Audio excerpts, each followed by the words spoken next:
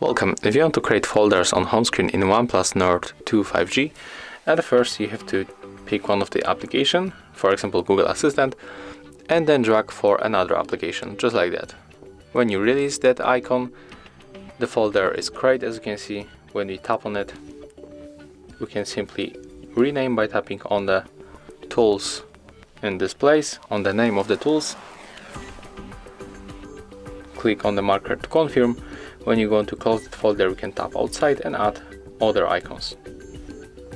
If you want to remove that folder, click hold and then tap right here, and the icons will in the drawer in this place, so we can put them back here.